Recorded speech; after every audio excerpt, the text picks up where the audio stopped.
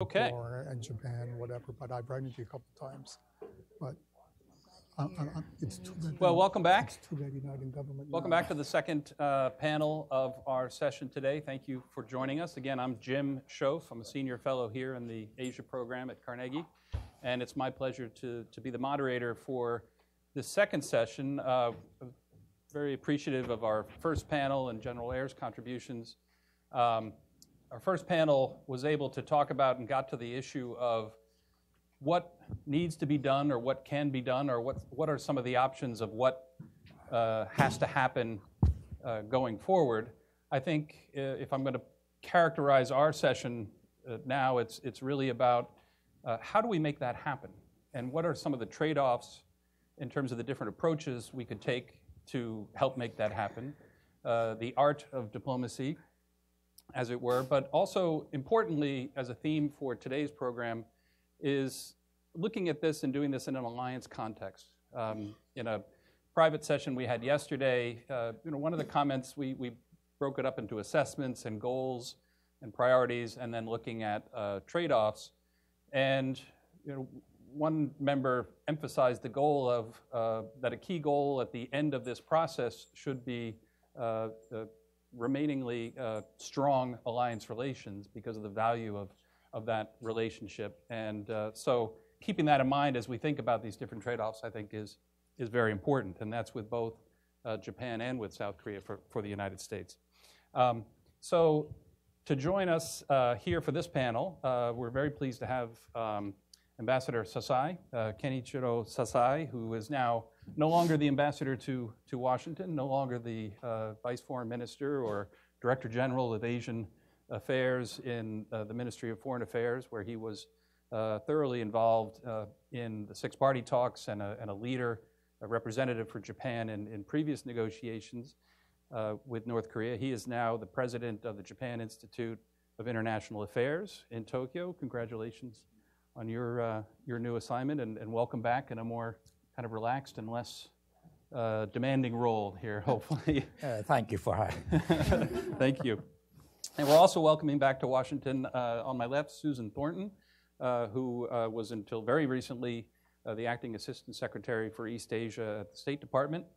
And I was just joking with a friend, we were talking about that you're no longer at Maine State, you're now in Maine State, because she's spending a lot of time in the state of Maine, where she keeps tabs on what's going on here in Washington from afar. But she has a lot of experience in Asia. She joined the State Department in '91 and spent the last 20 years working on U.S. policy in Eurasia and in Asia, former Soviet Union, and with a particular emphasis in China. She was DCM in Turkmenistan and posted in Beijing and Chengdu and elsewhere. We also have, on my far left, Chung-Min Lee, who's a senior fellow here at the Carnegie Endowment in the Asia program. He runs our Inside Korea program, relatively new program. He had been a professor for many years at Yonsei University in Seoul, and from 2013 to 2016, he was served as ambassador for national security affairs for South Korea, a dear friend, and we're very lucky to have him here in Washington. And then also, we're bringing a lot of Carnegie firepower here today. Suzanne DiMaggio, on my far right, is a senior fellow here at Carnegie now, where she focuses on U.S. foreign policy toward the Middle East and Asia. She's famous and has for leading a series of Track 2 dialogues and various dialogues with both Iran and North Korea, coming at very difficult and challenging diplomatic issues through a collective dialogue, and we're really pleased that Suzanne is now part of the team, joining us from New America, and she had also previously worked at the Asia Society. There's an empty chair, and it's there for a reason, because when we get to the Q&A portion of our dialogue, we're going to invite General Ayer to come back up, because some of the things I think we're going to talk about will get to the issue of trade-offs and what do we give, or what are we prepared to give North Korea to build confidence, to build trust and stability. as was discussed earlier, and that could have very direct bearings on UN Command and other issues. So we want to bring that voice into it. But I'm going to start, before we get into what we're willing to give, I'd like to start a little bit with what do we want to get from North Korea in this process. And I'll start with our senior diplomats here, but I'm encouraging active discussion and dialogue and participation from everybody. But Japan in particular has been notable for emphasizing the whole package, for really saying that we need to not only focus on nuclear weapons and the nuclear program, but it should be missiles, and not only ICBMs, but also other ranges of missiles, and the chem-bio program, and other WMD, and notably resolving the abductee issue of Japanese who have been abducted by North Korea many years ago and has still not been resolved. So if we think of, if we're really striving for real and lasting peace and security in the region, I think this is the right list to pursue. But objectively speaking, it doesn't seem that we have quite sufficient pressure or leverage at the moment to realize all of these demands. So I want to ask, maybe start out with, is it right to kind of put all these things on the table from the very beginning in terms of our discussions with the North Koreans? And if we have to put them in some kind of sequence or priority, what is a good way or the right way to think about that, both from Japan's perspective and from the US perspective? So Ambassador, I'm going to put you on the spot first, maybe to help get us going on that. Well, thank you, Jim. First of all, it's nice to come back to Washington where you could have a freedom to speech. But anyway, well, of course, we do have a freedom. Right, exactly. We pride ourselves on that. Yeah, as a private citizen of the thought. Well, what is the goal of, the pictures we like to get? Of course, this denuclearization is the most pressing issue for all of us. That is clear in terms of, pressing threat coming on to us. But when you go on this denuclearization negotiation talks, obviously there is this issues of confidence. People are talking about, confidence gap of the thought. And as we move on, obviously you have a doubt about the intention of the others and so forth. Then there is other process which would help. For example, when we had a six-party talk, people believe that was a failure because that didn't really get us to anywhere at the end. But I think when we started this process back in 2005, I think the debate we had with Chinese and even the United States at the time was, what is the end state? What's the picture we are working on at the end? Just, getting rid of nuclear weapon is sufficient for the peace and stability of the peninsula. And that getting rid of nuclear weapon is a very important, essential element of confidence building. But that's not enough, because I think you might still think that North Koreans might shoot a missile, right, without any nuclear weapon. That is also a challenge to us. And what about the fundamental relationship, including some other, conventional weapons somebody was addressed? What are the end states? So I think we try to work on the elements, not necessarily the whole picture, but elements of what we are trying to get, whether it is nuclear weapons, whether it is a normalization, whether it is economic assistance program, whether it is an energy assistance program, or whether it is a lifting sanctions, whether it is a security guarantees, or a whole bunch of the elements which we might discuss as a part of overall ending game. Without that one, we just talk on the nuclear issues. We move inch by inch, bomb facilities, and we are not sure that how much North Koreans are willing to cover. And then even if we get this done, what are the missile issues? Can we normalize the relationship? We don't know. So I think that was this idea, at least, even without agreeing all the details, what should be the major element we need to address in order to secure the final peace and stability of the Korean Peninsula. I think that was the whole idea. Yeah. So my Japan's basic approach is that we need to look at the issues in a holistic way, not simply because we don't think that this denuclearization is not important. That would continue to be an essential part and prioritized part, but don't forget that at the end of the game, we need to cover other issues, because as you move on this talk, you tend to forget. Iranian deal. We didn't forget. People thought that this behavior to support Hezbollah and others. People said it's not enough. We can't trust Iran. So I don't say the situation is the same. I think we don't have much trust between each other. That's why I'm saying that we need to approach the issue in a comprehensive way, so that one day either one of us would pull the leg. Right, right. No, that's a good point.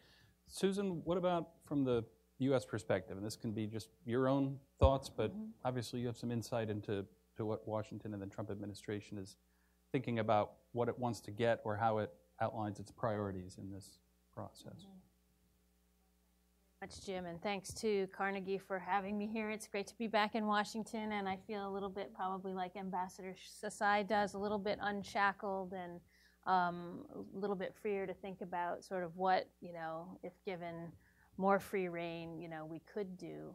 I started working on North Korea during the days of the Agreed Framework, and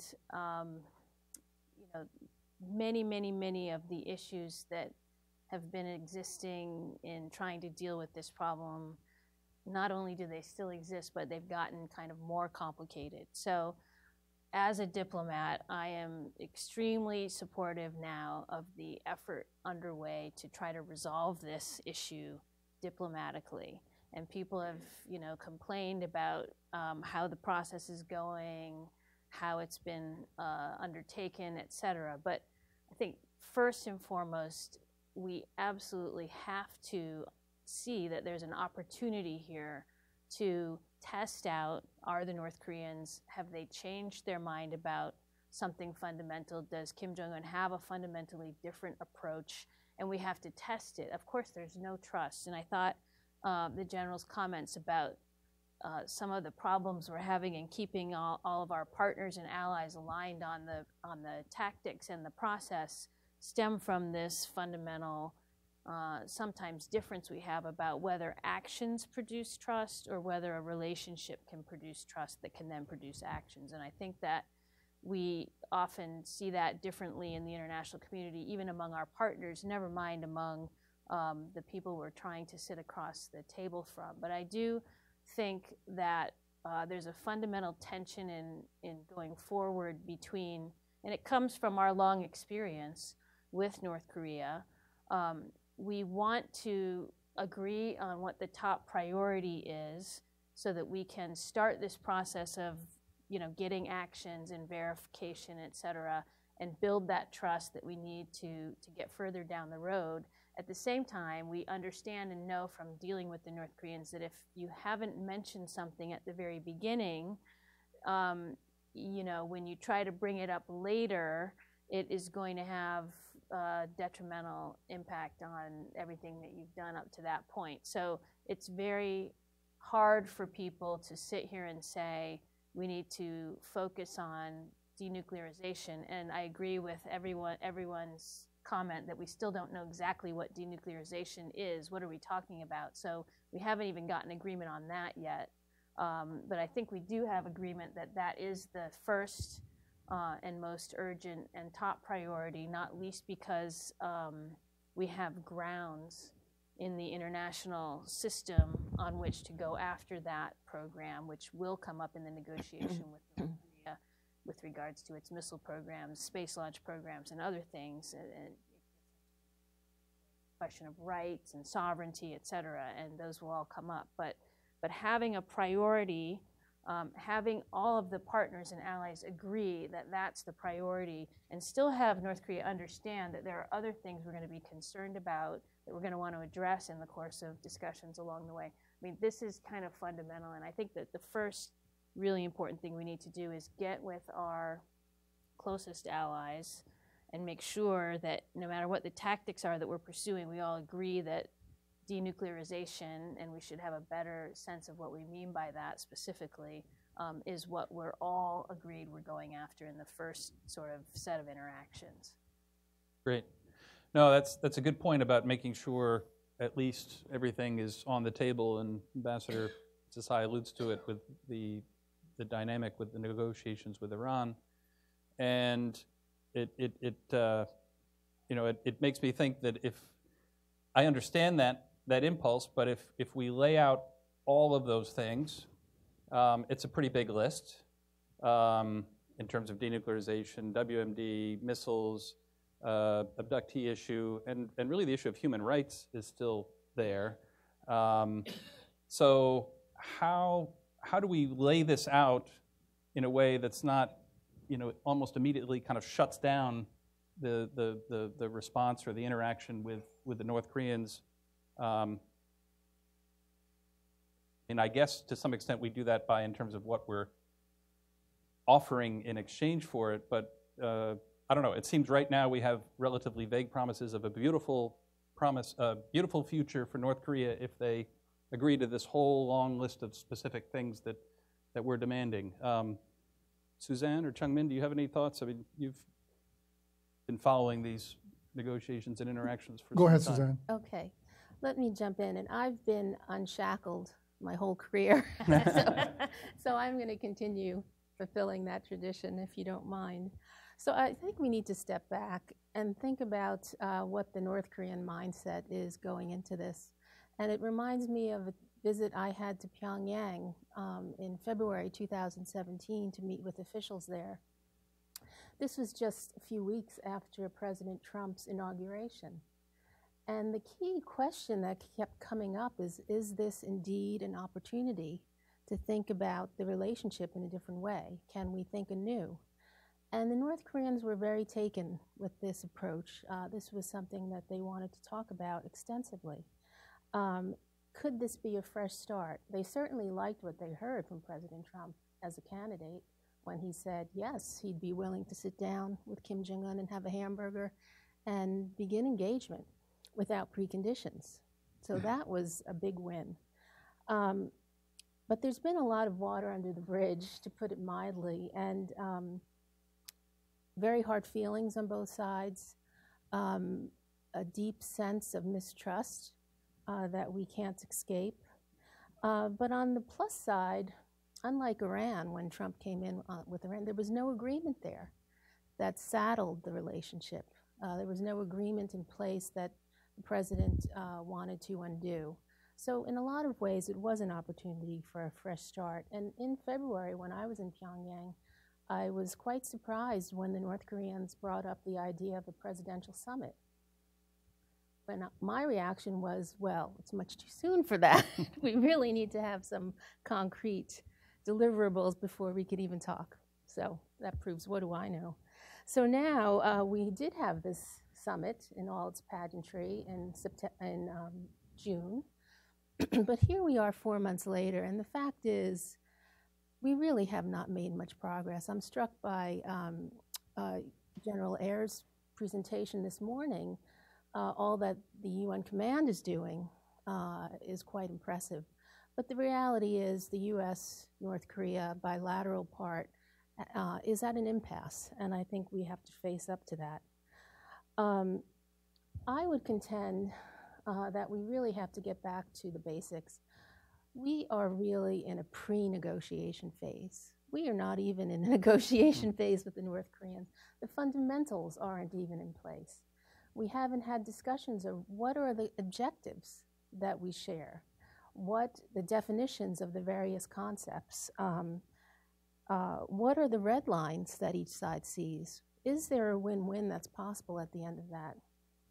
And when I think about the Iran negotiations, months were spent on these very questions in secret talks before they even got to the negotiating table to get these things ironed out, and we're not there yet. So we've hit an impasse, and I think what appealed to North Korea was the promise of this new kind of relationship. And it's no coincidence that this is how the document that came out of Singapore summit starts. And I agree with that approach. I think this is exactly the way we should be approaching North Korea. But the fact is, we don't have a diplomatic process in place.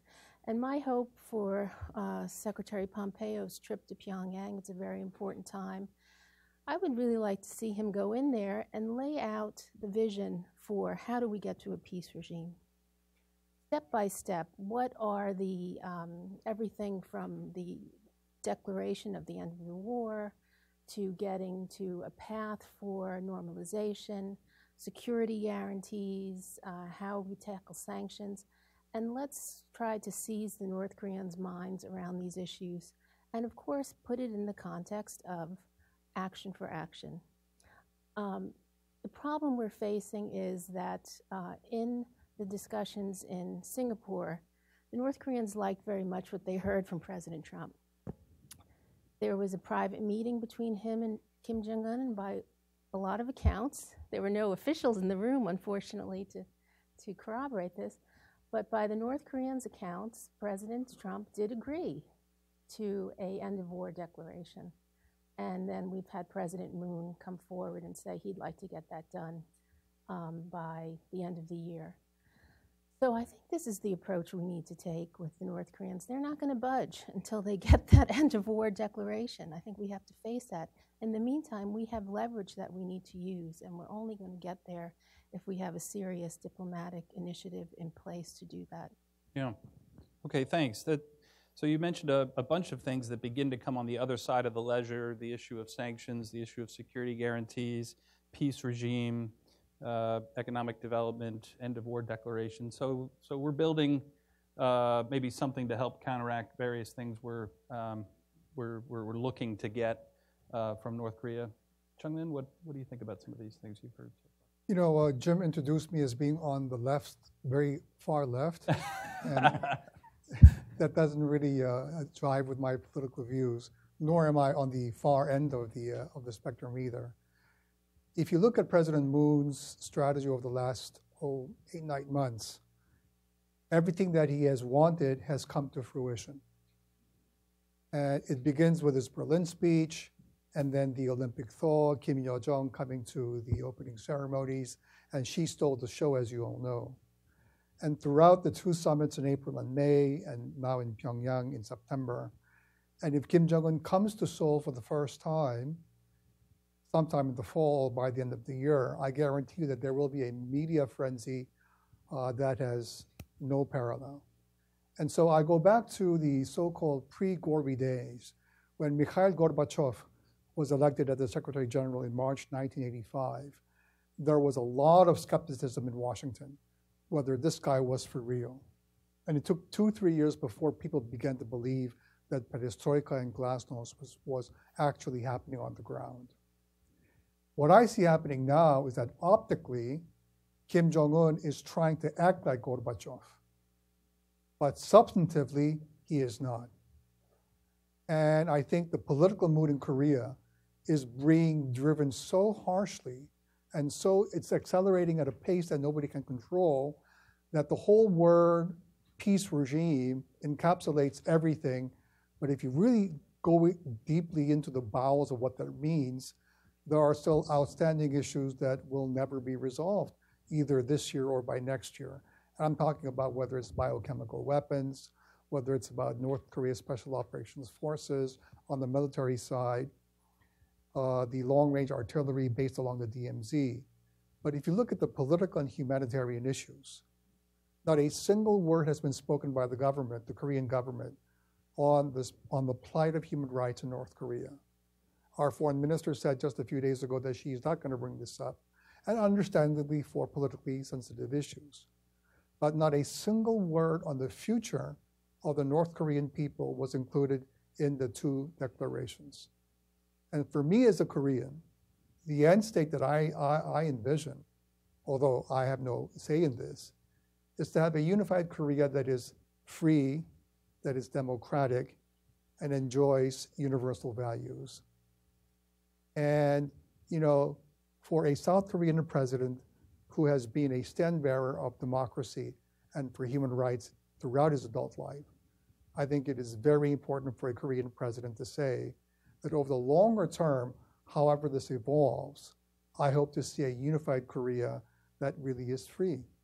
And of course, Kim Jong-un is never going to accept this. So that's the big issue that we have to circle. And I just don't know how we're going to get there from here.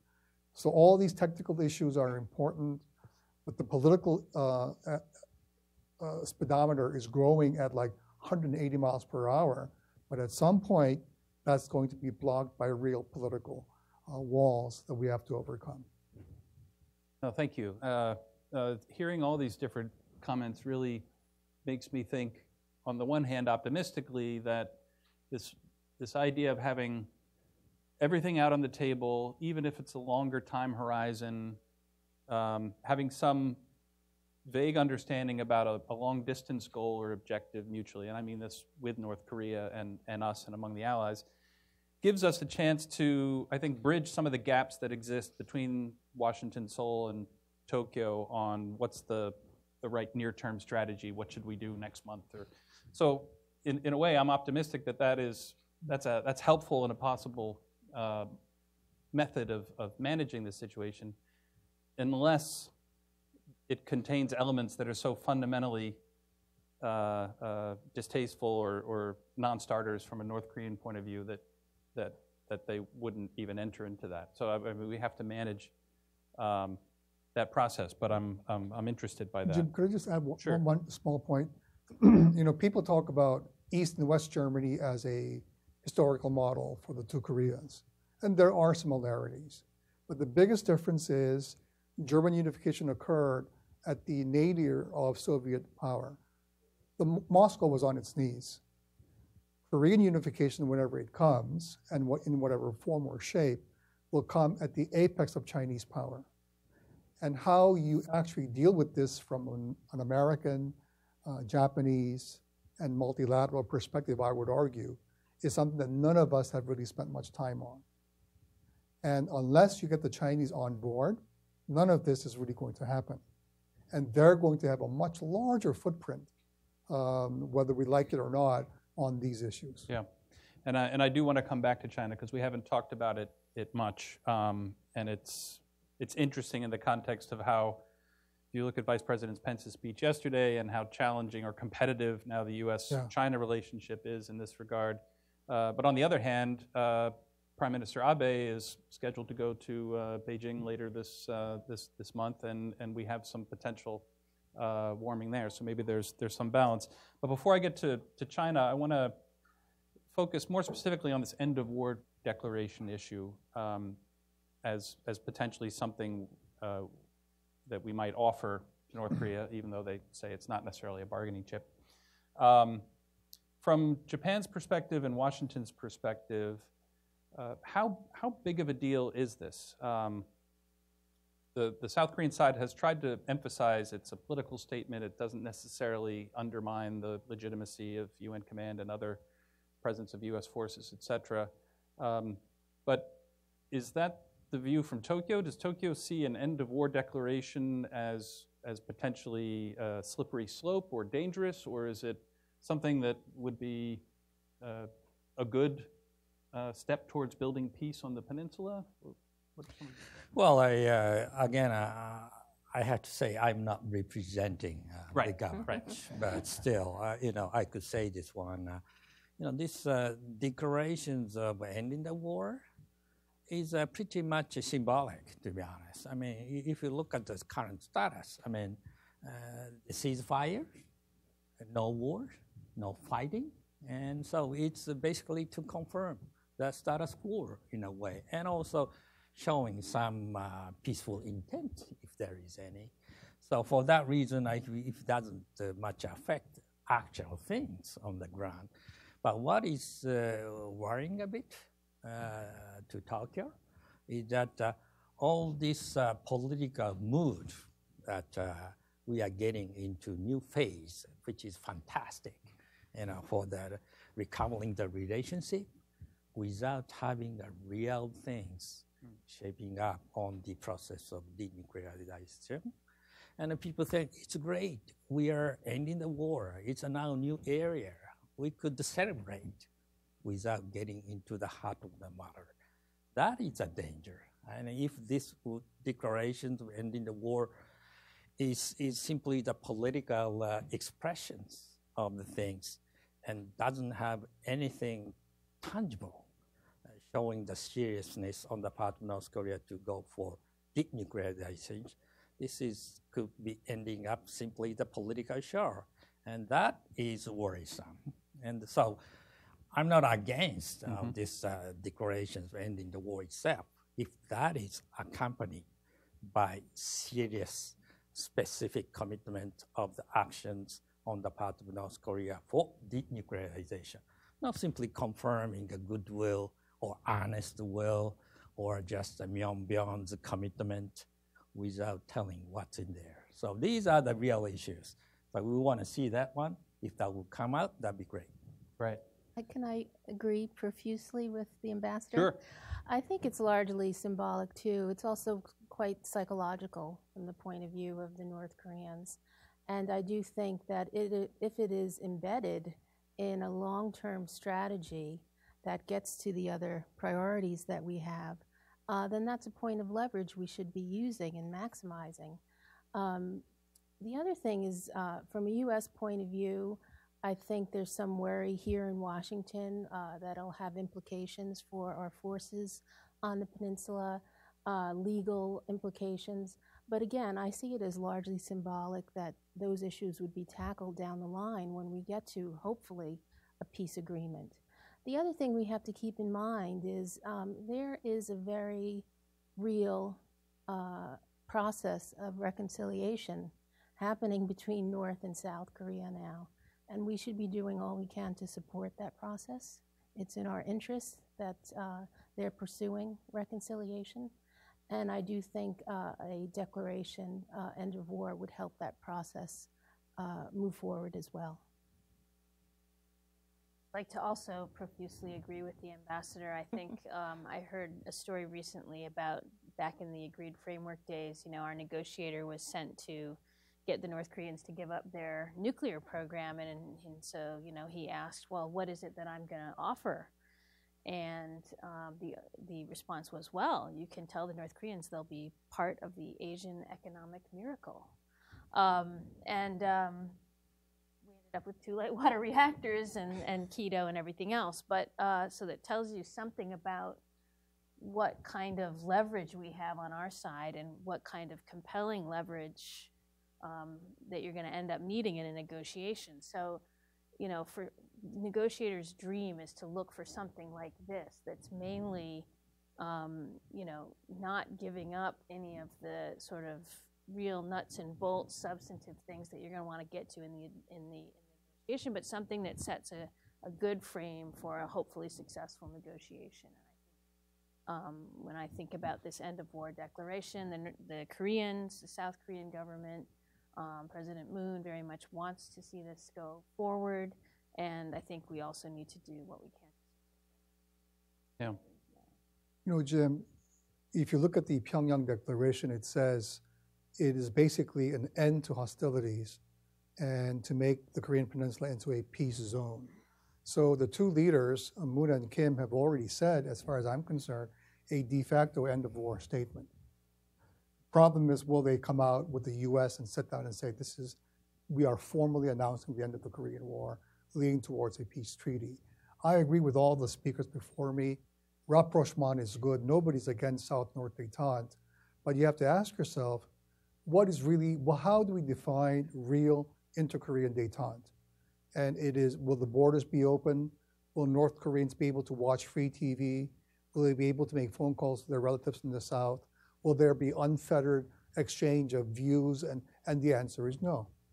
And so the government is driving rapprochement and détente, which is great at the highest political levels, but it is not, filtering down into the everyday life of North Koreans. That to me is much more important than leaders saying the war is over, let's go ahead with issues X, Y, and Z. Yeah, well, that gets to this issue of substance versus symbolism that is a theme coming out of this. I mean, my view is end of war declaration has some potential utility, but it needs to be a two-way street. And I think what we need to get from North Korea in this context is something substantive in the context of peace building. Now, whether that's a declaration of their nuclear program or whether that's moving troops back farther away from the DMZ, I'm not exactly sure. Well, I think it could be the opening bid of a process going forward. The North Koreans want it badly, so it does give us leverage.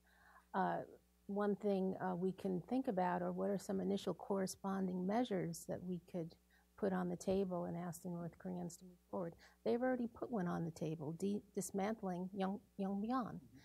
Now, some critics have said, well, that's not a big give, but as Sig Hecker put it, Yongbyon is old, but it certainly is operational. That's how I felt when I woke up at 3:30 this morning to come here.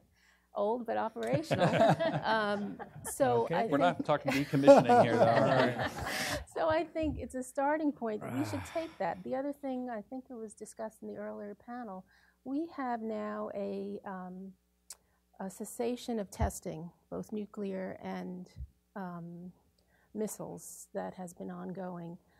Let's verify it. Let's codify it. I think that could be an early win. It's not difficult to verify, but is that a way to get inspectors back in on the ground at an early stage? What if the these are the things I think we should be thinking about. As the North Koreans themselves say it has to be a corresponding. The question is, can we find a way to jump off the diving board together? Are diplomats creative enough to be able to think of ways where we can take the first step simultaneously? Yeah. Maybe we can make a big production out of it that would appeal to President Trump, have a giant clock. They do something at the exact moment we do. I mean, I think we just need to get this done. Well, the mention of missiles or testing moratorium makes me jump ahead to a different question, but I'll come back to something else I wanted to mention before. Wouldn't the inclination be then, because we're in a unspoken freeze situation, perhaps, where we have frozen major U.S. military exercises and they have suspended nuclear missile testing. If we want to codify it, how do we respond if they come back and say, well, sure, we'll stop this if you stop that? So part of this process is also us drawing certain lines at which we won't compromise further. And is that one of those lines? Because I think from a U.S.-Japan alliance perspective and from a U.S.-ROC alliance perspective, the readiness issue, the deterrence factor, somewhere there's a line where you're not willing to give. And I wonder if we should address that a little bit.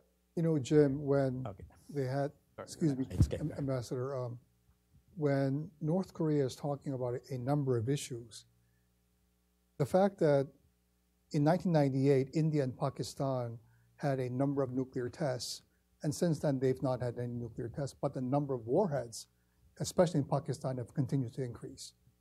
And so there is no more need for North Korea to conduct tests. I don't think that's a real natural give. But I agree with you, the moment the US and the ROK begins, these major exercises, that will be a problem, because politically the North Koreans will say, you are now going backwards on your earlier commitments.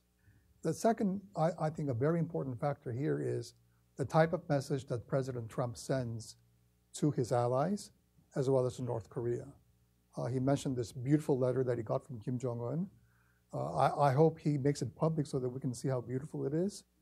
But seriously, it's very important for the president to assure his allies, while also taking the North Koreans and saying, I will deal with you under these conditions.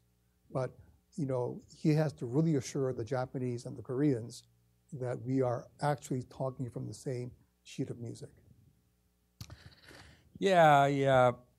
I have some skepticism about this wisdom words versus words, action versus action, step by step. This is kind of deja vu. We tried this before, and we were stuck because there are too many stages of from one stage to another. When we go to the stage where we expect the declarations and verification issues, people were now arguing in the previous sessions.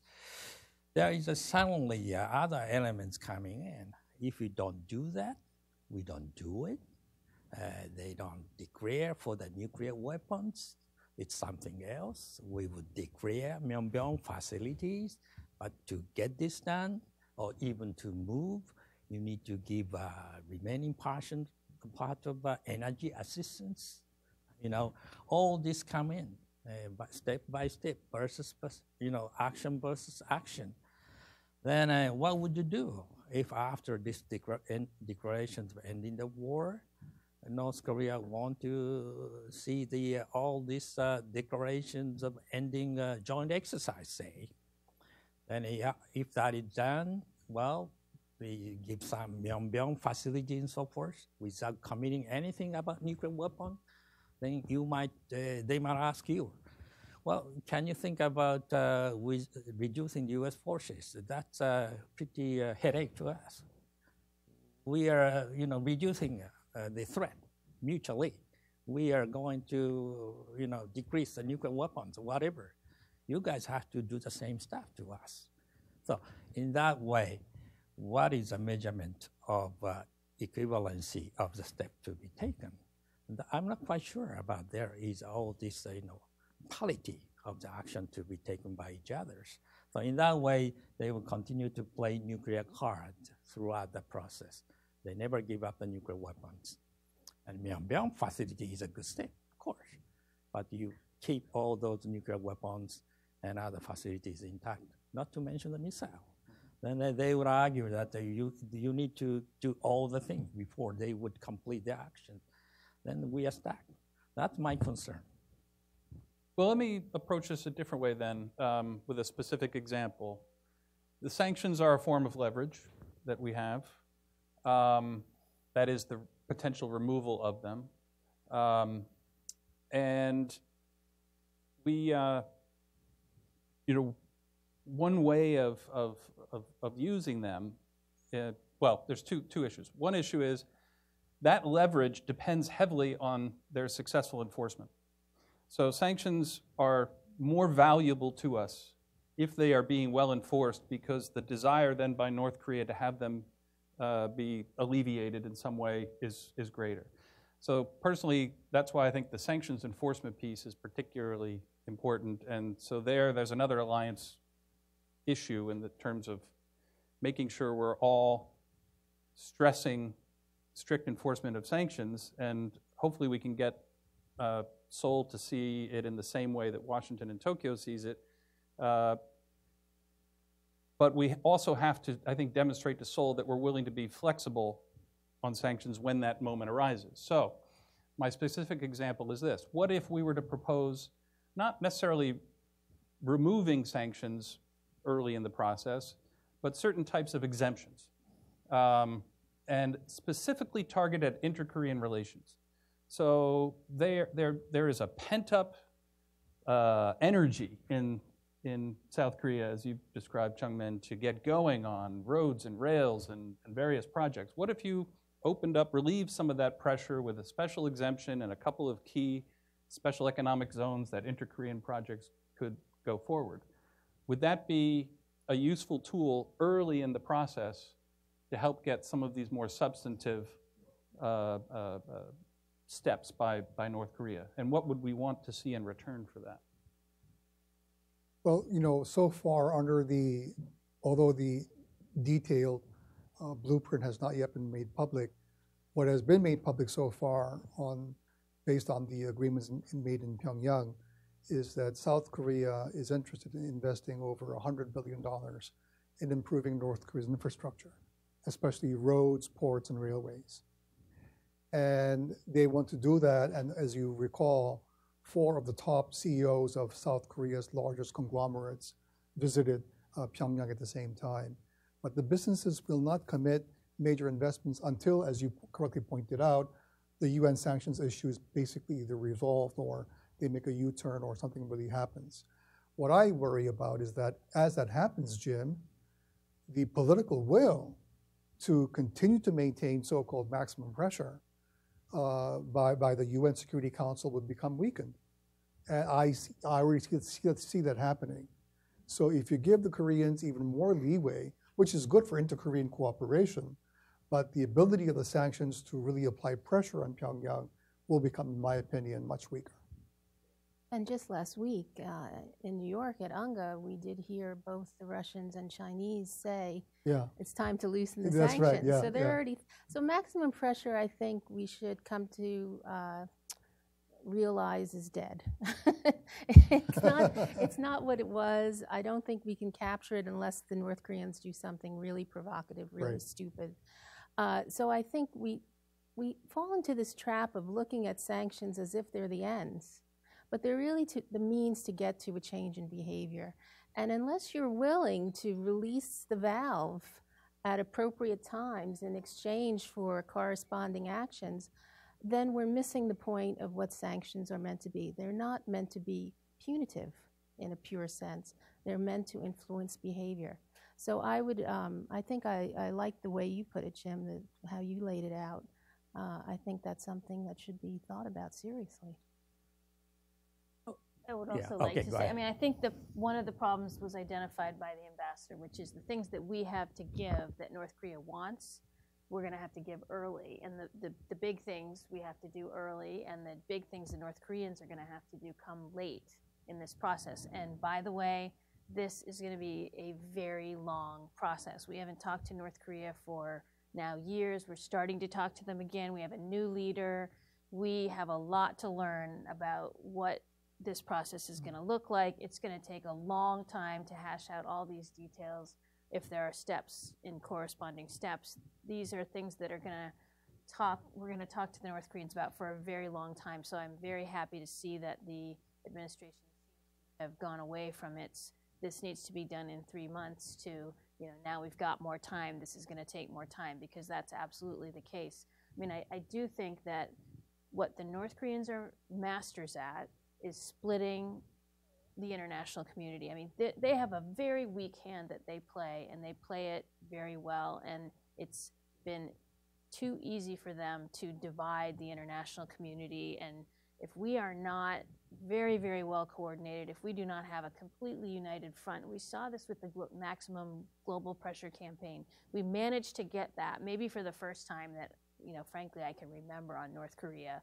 We had this unified front, and in the face of very bad North Korean behavior, and that's what it took to get that. And I think Suzanne is right. Basically, maximum pressure is dead, because not just China and Russia, but other countries. I mean, we've been getting high-level North Korean delegations. We have the warming between North and South. I mean, it's just a different feeling out there, and so our leverage is diminishing almost by the day. I hate to tell you, and so. It is going to be a very hard negotiation. This is very hard stuff to do.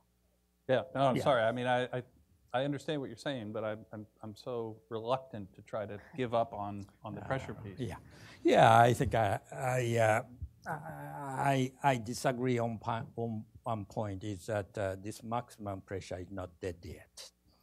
Although seemingly there is some loosening on the part of China and Russia. They are sneaking around. We all know it. There is a UN sanctions committee. I mean, talking about how there are some violations of the things, and the South Korean government is now working on some of the project with some condition. But all those projects are done. You have to change the Security Council resolutions. And because all these things are exceptions, even if you say exception, these are not exceptions anymore. These are the major current of assisting North Korea economically and other terms.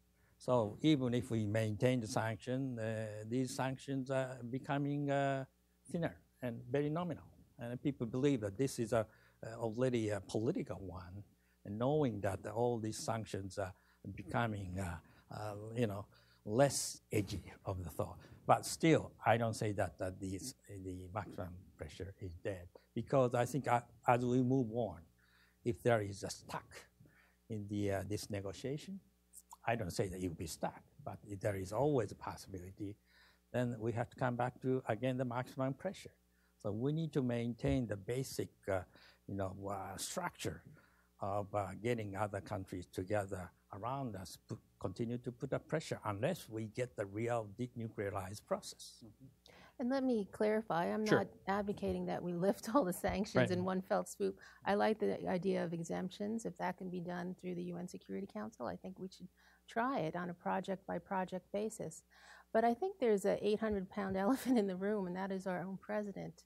That is also, I think, his actions have helped put the nail in the coffin of maximum pressure. For example, when he says North Korea is no longer a nuclear threat, that undercuts our diplomats. When he says we're not in a hurry, what's the rush? We have time to do this.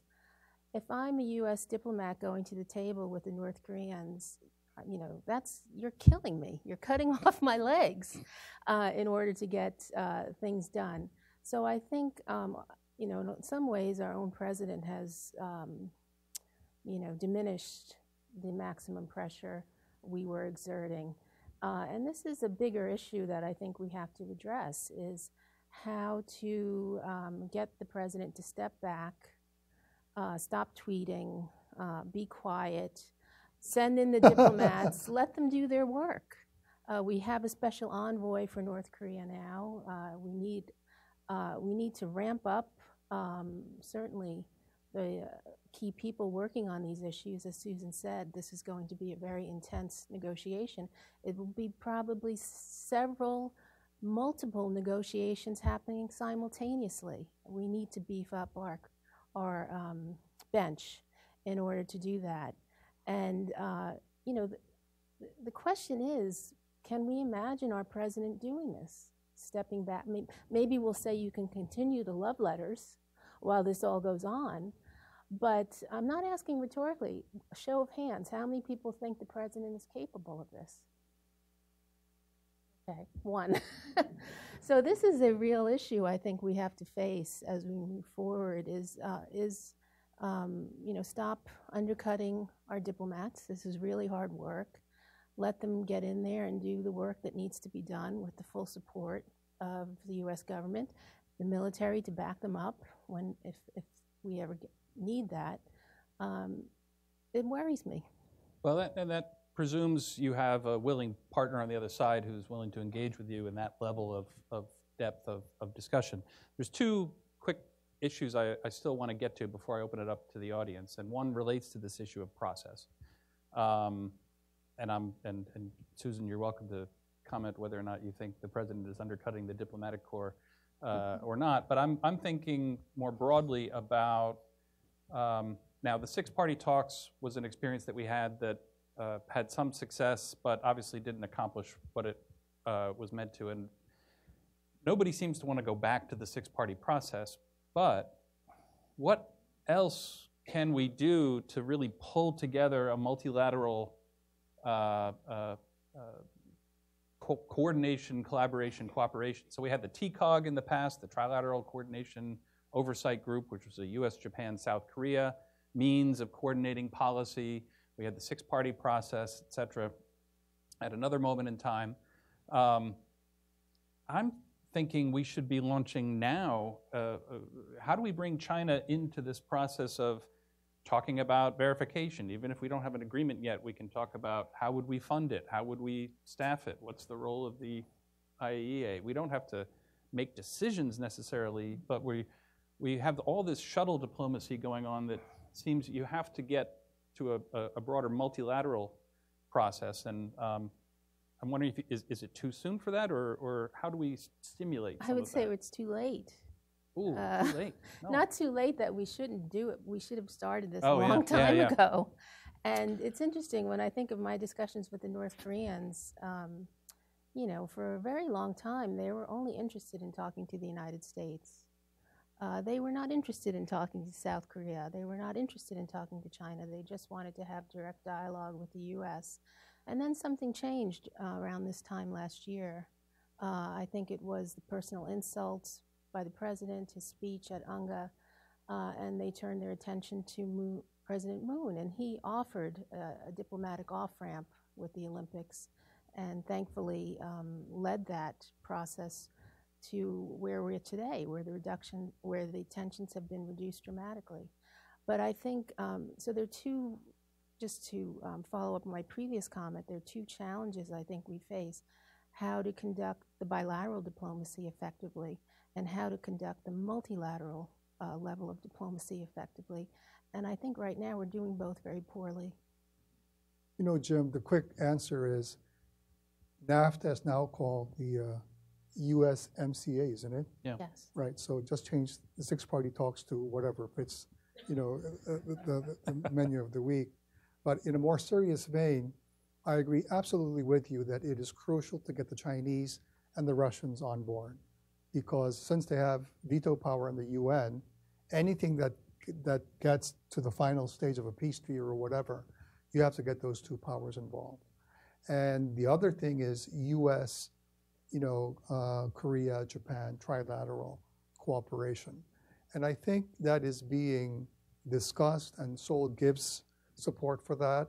But I believe that South Korea has to be much more forceful in enhancing trilateral security cooperation, because if these three critical allies do not understand topics that are critical to Korean security, I guarantee you that once the negotiations start down the path, there will be, I would argue, differences of opinion between Seoul, Tokyo, and Washington.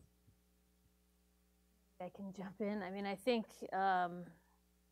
my comments about the maximum global pressure campaign being the first time I've ever seen that level of unity in the international community, and the impact that it had on getting us to where we are, is sort of a platform from which we can leap off into, you know, now where are we and what has happened to that kind of international unified front vis-a-vis North Korea. And it's exactly your question: what are we doing to try to preserve that unity? And the answer is we're not doing much, and I think that's extremely unfortunate. We should have started a long time ago.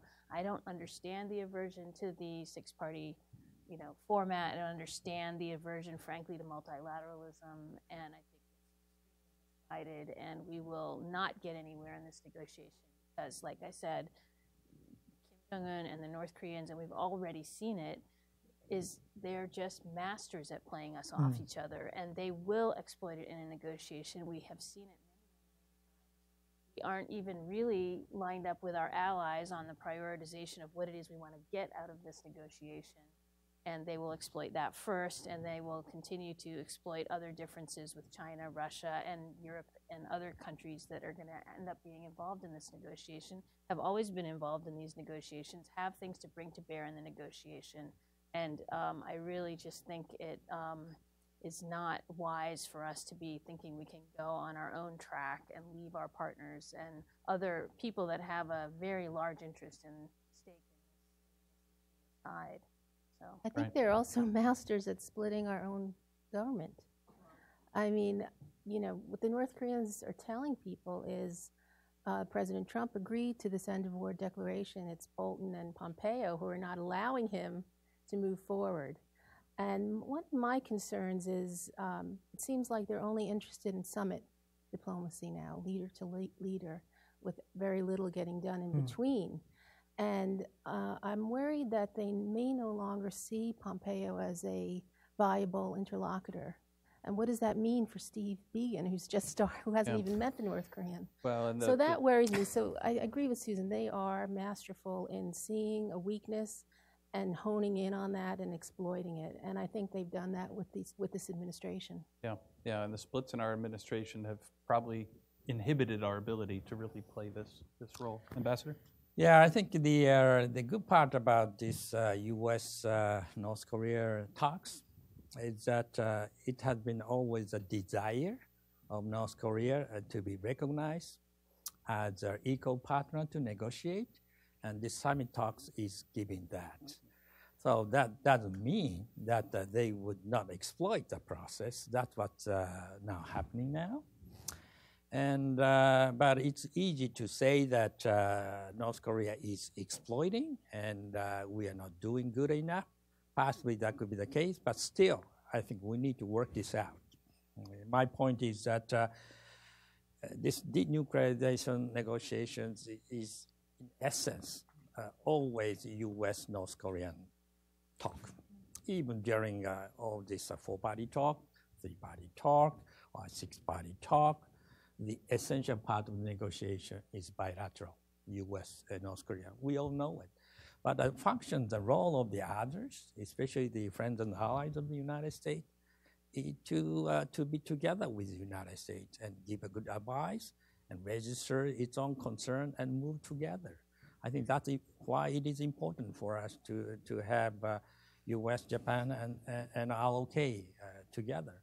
I think that's what Secretary Pompeo is trying now. He's stopping by and talking in before and after, and I think that process is very important. I don't have any sort of doubt about the sincerity of the United States to pay a full respect to the opinions of friends and allies. I think he's exactly doing that together with his Secretary of State and all the others, and National Security Council. We are doing pretty good conversations all the way. The issue is possibly that how more of the tactical dimension, if there is any sort of subtle difference of the approach. And when it comes to the usefulness of Chinese role and Russians, I agree. I can't agree with more. But Chinese position at this moment is that possibly they are not concerned as they used to be before, because they have regained the relationship with North Korea. And North Korea has also regained the relationship with China. I think their priority for the moment is to strengthen this relationship rather than China pushing North Korea to come forward on the negotiations. And also China has a big problem with the United States on the trade front. So I think there is a reason for China to wait for the United States to seek the Chinese support on the issues. So you have to carefully design the timing of working together with countries like China. And my personal view is that when the negotiation is stuck, I think there is a big role for a country like China to play. When the negotiation is moving forward nicely, again, China, we need China, because in order to wrap up the process, without Chinese involvement, especially on the peace and security issue, it's very difficult. Yeah. So we are knowing it, but for the moment, I think U.S. North Korean track is essential. We need to get this going. Yeah. No. So my last quick question before we open it up is related to this point. We've faced various little setbacks here and there, canceled summits, back on. We're striving toward success, but should we prepare, or how do we prepare for potential major setbacks constructively? In other words, how do we prepare for failure of this process? I don't want to say complete failure, but maybe we have some breakthroughs out of this process and we move on to Yongbyon and we start moving some inter-Korean projects. But what if we have a major setback? How do we prepare for that as an alliance and diplomatically? So in a constructive way. I think we should count on the fact that there will be major setbacks, given the level of mistrust, what's at stake, the fact that we have not been engaging with the North Koreans on a regular basis. So I think we should expect that. That's what happens when you engage an adversary where there's a lot of different point of view. But we should be prepared to deal with it. One thing I think is the communications channels need to be strengthened and improved. I like the idea of liaison offices. If we actually had a presence, a diplomatic presence in Pyongyang, I think that would be a big plus, and a diplomatic presence here, reciprocal in Washington, that would be a key channel for communication. So when these points of disagreement happen, when we have a setback, those channels don't break down, and we're committed to it. So I think having a presence on the ground would help. That's just one idea. Definitely going to be setbacks, and this again feeds into this need. Dan talked about communications with constant communication with your other partners in the Maximum Global Pressure campaign. If you need to turn to a space where you need to ramp up leverage because there's a setback and you need to find a way to push, you're going to need those partners. The U.S. Is the lead negotiator, I agree, on denuclearization, but we don't have a lot of leverage or trade with other things to give. And it's our other partners that have those things, and it's also the other partners that can withhold that kind of recognition and other things that North Korea wants. If we haven't brought the partners along and how the negotiation is unfolding in order to be able to show them that it's North Korea that's at sort of at fault in this setback that we've encountered, or that it's something that they're failing to do as opposed to the North Korean version, which will be that it's the U.S. that has failed to do it. We can't make the case to our partners because we've been convincing them and telling them all along what we're doing. That will be a very hard case to make, I think, at that point. And it's too late at that point to come to them and tell them, oh, this is what's been happening. You know, Jim, I think it's very important for President Moon and the Korean government to set very realistic expectations. Right now, it's basically on cloud 9. And so they're basically saying that everything's going to work out according to the principles declared in Panmunjom and in Pyongyang. One way to prepare the Korean public for a more realistic view, should things walk backwards, is to have a bipartisan policy in North Korea, which I don't see happening now. And the main reason is because the conservatives basically don't have a voice. So it is very important for the ruling party to reach out to the opposition.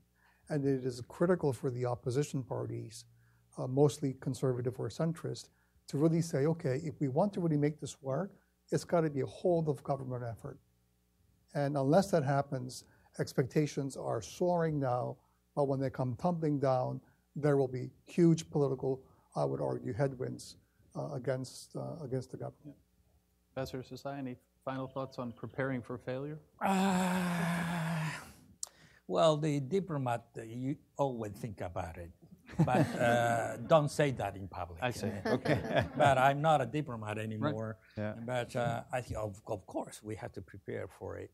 One way of doing it is we need to go back to square one and to again go for the maximum pressure campaign, including every option is on the table, including military, which I don't think that North Korea and even ROK would appreciate it. If we would keep that in mind as a future option, we could let that work as a deterrence for their wrongdoing in the future. Thanks. Well, I'd like to invite General Ayer to join us up here because some of the questions he may want to weigh in on, and I'd actually give him a quick option if you have what you've heard in this panel so far. If there's anything that motivates you to make a comment now, you're welcome to before I... No, and thank you for that. It's been a fascinating discussion and highly educational for me. The whole discussion on the end of war declaration is of particular interest because it calls into question the legitimacy of our own organization. And I mentioned what President Moon said here a couple of weeks ago. But you have to question why North Korea is pushing so hard for that end of war declaration. The optimist would say that he needs it for a domestic audience to declare victory so he can change his ways and have a new approach.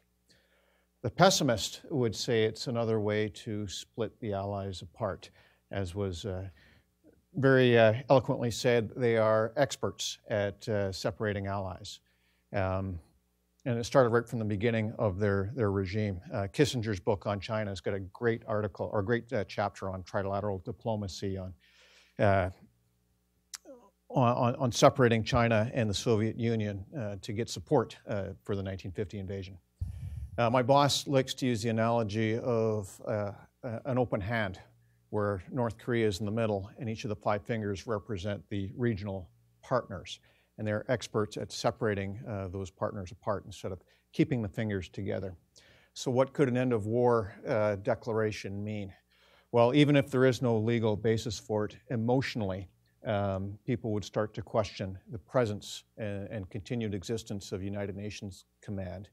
And it's a slippery slope to then question the presence of U.S. forces on the peninsula. So it's no answers for it, but it's something we are definitely looking at closely. Great. Oh, thank you. So I'd like to open it up to the audience. Same process as before. We'll have a microphone. Let us know who you are and ask your question. I have a woman here, and then I'll come up here, and then I'll go in the back. Hi, I'm Soyoung Kim from Radio Free Asia. So this weekend, Pompeo is going to meet Kim Jong-un, who Trump fell in love with. And so ahead of this visit, South Korean Prime Minister Kang Kyung-hwa proposed that maybe at this time, U.S. is not going to demand for a full declaration from North Korea. Instead, maybe U.S. offers some corresponding measures in exchange for Yongbyon site dismantlement. And we all know that it's not the most ideal approach, but I'm just so wondering how the panels see this approach as in order to proceed the negotiation between U.S. and North Korea. Thank you. I open it up to anybody who would like to respond. I can't help but offer a quick analogy that I was going to mention earlier. If you're crossing a river, ideally you want to plot out which rocks you're going to hop on and then where that next rock will take you to go and eventually get yourself across the river.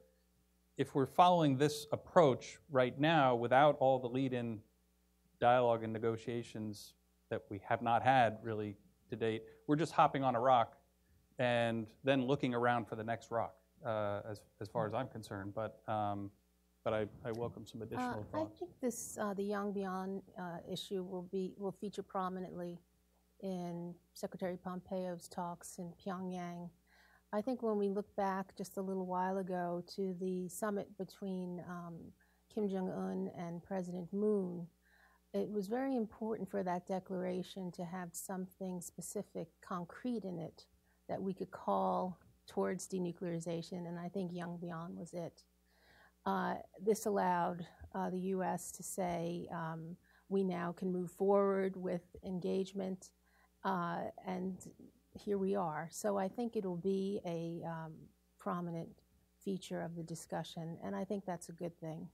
And to Jim's point, it's only going to be a good thing if indeed it is put in a context of a process going forward. Is this one of the early steps? Well, what's next? Those are the sorts of discussions we should be having with the North Koreans at this stage.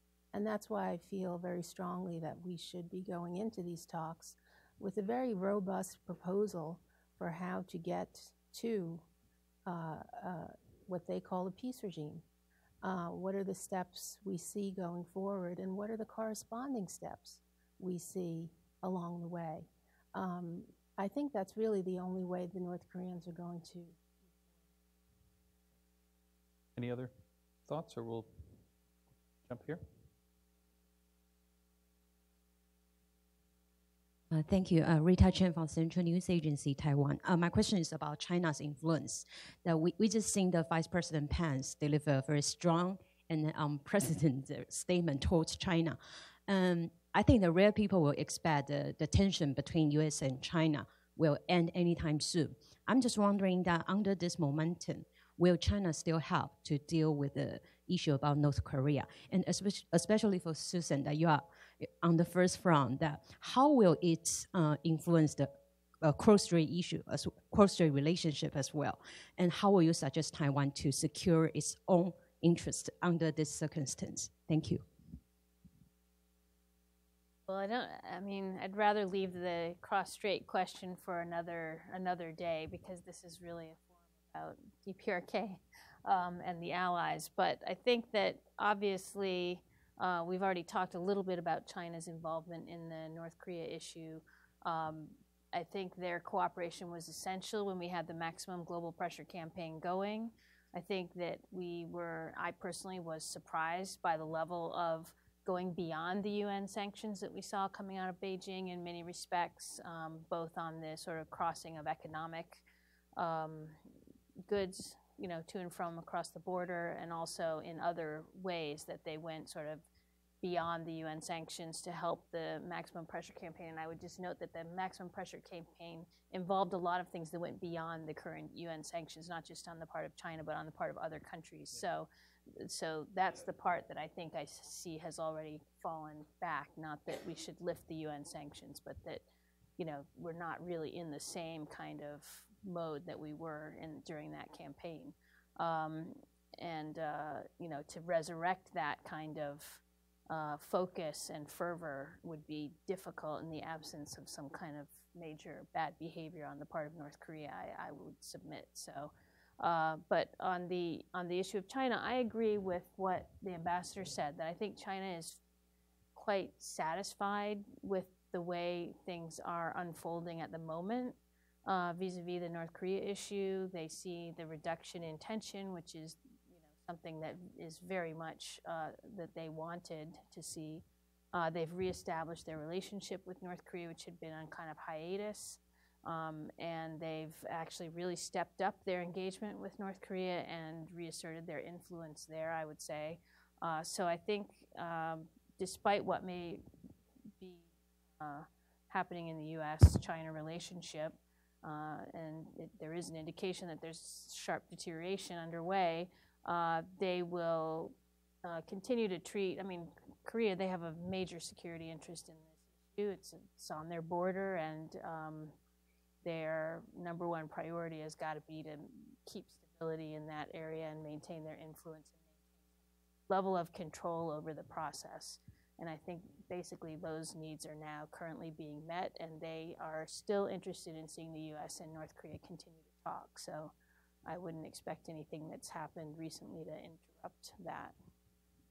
Ambassador, you've Yes. had a lot of experience with China, and we see Japan-China relations improving a little bit. Is this potentially a way to contribute to the North Korea issue as well? Yes, I think so. But coming back to your questions on Vice President statement, very strong vis-a-vis China, including all these trade issues. Some of the concerns expressed there we share. It's not because of overall the Chinese behavior per se, but it's related to fundamental discourse China has been taking over the opening of its market and its trade policy. I think there are a lot China could do without proclaiming its status as a developing country.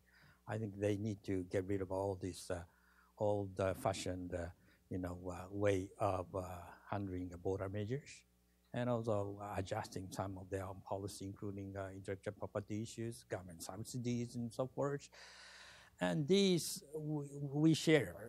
Some of the concern, and I think that if that is addressed and done properly, that'd be great. Not in terms of U.S.-Chinese relationship, but also for the sake of Chinese. It's great. And even after that one, I think there will be argument that China could be a market economy, but still, I think it's a good thing for China. Now, having said it, I think when it comes to the dealing over North Korean issues in that context, my opinion is that we shouldn't really mix up some of the things we face as a challenge from China on the trade and front. And once you try to mix this dealing on North Korean issue with some other issues, we shouldn't be transactional. That would complicate the matter. I think because the nature of the threat is different, and the nature of the threat coming from North Korea is totally different from some of the concern we have over the rise of China or Chinese trade policy. Having said it, I think our relationship with China has been strained for the reason familiar to all of you. But I think what is happening now is to kind of normalize the relationship. Normalize means that we don't have any exchange of leaders' visits. it's abnormal. So I think it's a process of normalizing all this political dialogue between the two countries. I hope that would help to continue to get the support from China on the North Korean issues, because as I said it, at the end or even before we get stuck, we need Chinese support, and we should recognize legitimate Chinese interest in there. So we can't really shun away Chinese involvement. So we need to be proper, and that's why I think our improvement of the relationship with China would help. Great. I'm going to take two questions back to back. Let me go to the back here. I have two hands in the back, and we'll do those two, and then I'll come back up to the front.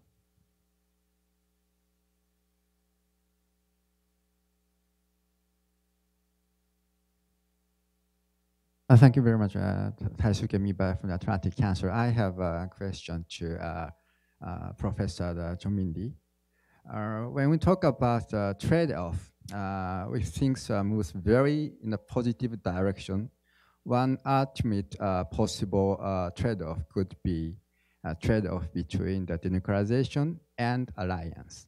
I mean that the U.S. ROK alliance, and so. If you have to face this trade-off, if, for example, DPRK comes up with a sort of a condition that they can come up with a total denuclearization in exchange with the withdrawal of U.S. presence in South Korea and withdrawal of a U.S. nuclear umbrella provided to the South Korea. Would it be acceptable to you and the Moon Jae-in administration and South Korean people? Okay, think about that. Then we have one more here. Virginia Ferris with the Catholic Bishops Conference. So, Professor Lee, I am interested, you made reference to the fact that the need for to get the opposition on board with what President Moon is trying to do. So my question is related to overall public opinion. How is public opinion viewing what President Moon is trying to do? Is he way far out? And related to that, in terms of U.S. or UN forces within Korea, what is public opinion now about the presence of those forces and how long they should stay? Let me just quickly take those two questions. Both are very, very good. I think if you look at the opinion polls in South Korea over the last 7-8 months, as the so-called, thaw has begun, the support for the U.S. ROK alliance is about 80%. And support for sustained American forces presence in South Korea is about 75% or even higher. And that, I think, is indicative of the fact that the public supports both a reduction in tensions in South-North relations, but they also understand you cannot trust North Korea 100%. So in that sense, for the vast majority of the Korean public, a strong U.S. presence is a very important, I would argue, variable for sustaining Korean security. On my colleague from the Atlantic Council, my personal, it's not a choice. You want to have both denuclearization and a strong U.S. ROK alliance. If I had to choose personally, I would choose the alliance. Because that, I think, is much more important, because then we can deal with denuclearization by enhancing deterrence packages, making sure that extended deterrence by the U.S. is stronger, et cetera. But if you simply cannot choose, but if I had to choose, I would choose the alliance. For President Moon, I don't speak on behalf of the Korean government. He has said publicly that denuclearization, South-North rapprochement, and the alliance are separate. So to date, he has said the right things. General Ayer, can I ask you, just related to this question about public support and the alliance, the UN command gets put in the uncomfortable position from time to time of having to approve or disapprove of certain proposals for inter-Korean exchanges and such. If this ramps up significantly going forward, is that something you have, is that a potential problem, or how is the command kind of approaching some of these challenges of more frequent back and forth interaction? No, it's absolutely something that we are concerned about, especially if there's a divergence between South Korean and U.S. approach with UNC stuck in the middle. It could become a convenient punching bag without directly insulting the U.S., if you will. So we're watching that one very, very carefully. But in terms of public opinion, from what I have seen, the people of Korea are extremely thankful for UNC sending state contributions during the Korean War. There is less awareness about the current commitments and international commitments on the Korean Peninsula, whereas most of the focus, rightly so, is on the bilateral ROK-US alliance. And so it's just a lack of awareness, and thus our efforts to get out there and engage and educate. We have time for one more question.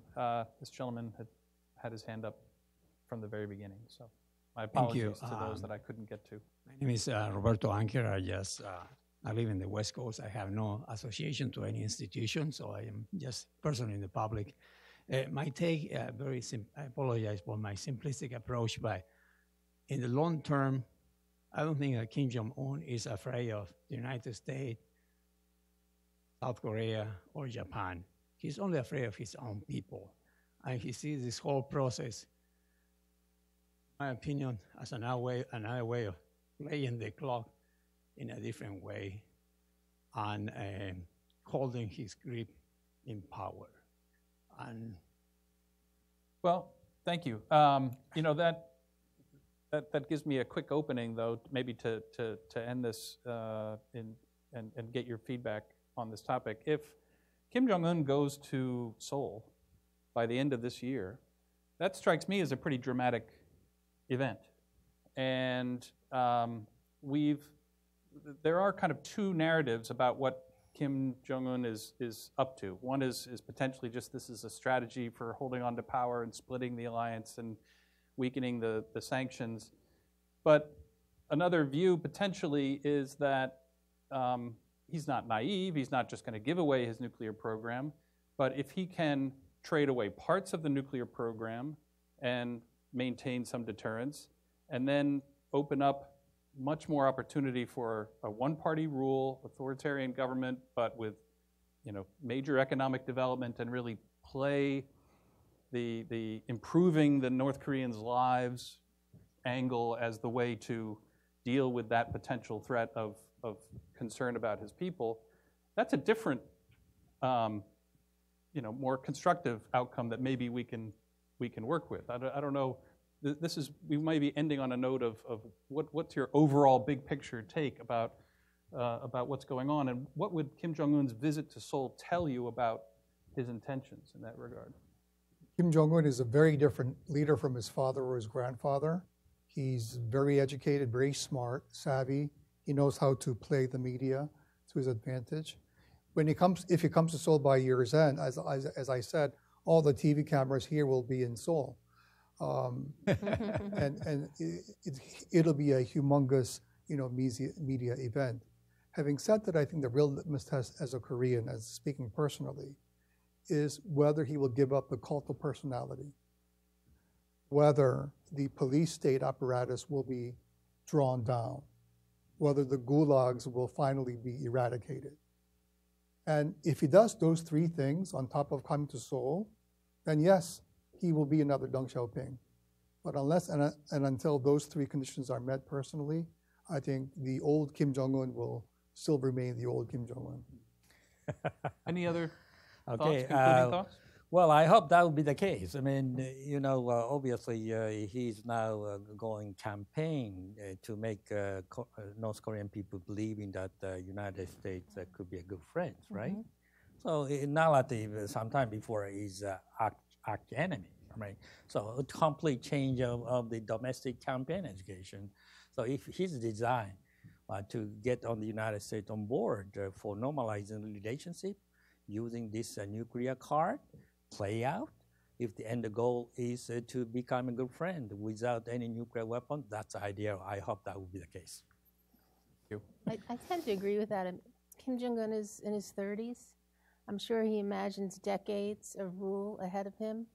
I think he understands probably what he needs to do in order to maintain the continuation of the Kim dynasty under his leadership.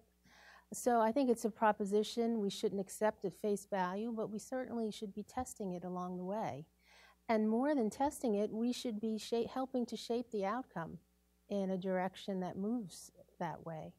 And again, when I think of how the U.S. is approaching North Korea, we're diplomatically, are we helping to shape that outcome? The fact that he is selling this to his own domestic audience indicates a certain level of seriousness that we should be pursuing. But diplomatically, I think the U.S. is punching well below its weight. And we should be moving from maximum pressure to maximum engagement to make sure that outcome happens, not standing by idly and letting President Moon's doing a fabulous job, but he should not be negotiating on our behalf. I can just close with that thought too. I mean, we are confronting decades of hostile suspicion. I mean, North Korea is part of the axis of evil around for a while. I mean, I think, owe the administration the benefit of the doubt for a while here. I mean, we have this opening. We have a new leader in North Korea. Are we right to be suspicious that maybe he's not going to do everything we want? I mean, I think that's obvious. He's not going to do everything we want. He wants to hold on to power. He's got a family dynasty legacy that he's protecting, but he has put himself out on a limb in a different way than previous leaders, and we owe it to humanity, to future generations, to test this for as long as we can make it continue. And I think the administration deserves a lot of credit for that. I do agree with Suzanne that we need to be doing a better job of implementing that kind of testing the opening, and I hope we'll get to that soon. Thank you, Susan. Thank you for coming down from Maine to join us, and to my other panelists. Thank you, Ambassador Sasai, for all of your contributions to U.S.-Japan relations as ambassador, and for coming back and being with us today. We wish you much luck in your new role, and thank you, General Air, for coming today and being a part of this whole event. And we wish you all much success in managing peace on the peninsula as well. My thanks to you all for joining us and those that supported this event. And we hope to see you again here at Carnegie as we keep track of developments on the Korean Peninsula and in the alliances. Thank you. Thank you. Nice to meet you.